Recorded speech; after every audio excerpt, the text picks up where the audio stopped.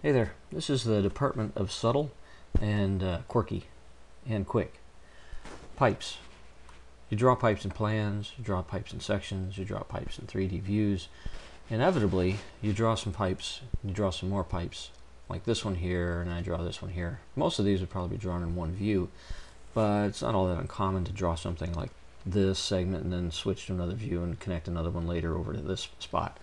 So something strange happens every once in a while. Grab a pipe like this.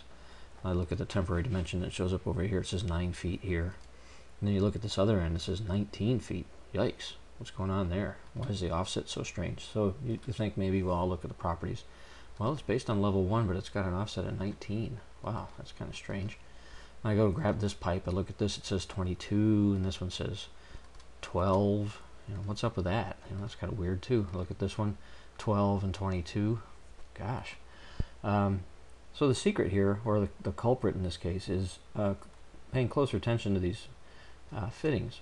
When I look at the properties of the fitting, I see this one's based on level 1. Wander over here to the other end, and this fitting is level 2.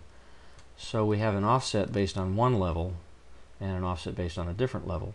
The numbers still work out, and when you change the elevation of something, these guys try to maintain their level association, but change the offset from the level to accommodate achieve an equal elevation without changing its elevation. So when you get some strange pipe values at either end, just think, oh, fittings, and sort out whether the fittings have the right level association that you really want. Okay, hope it helps.